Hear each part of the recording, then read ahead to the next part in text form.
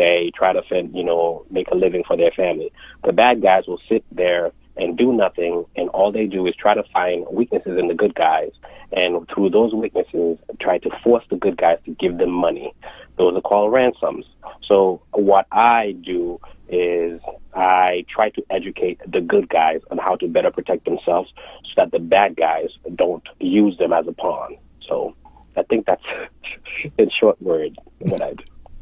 So they are the bad guys. So Magic, let's get into how the bad guys are watching us, the various ways the bad guys are watching us in this 21st century. There are various ways that the bad guys are watching us.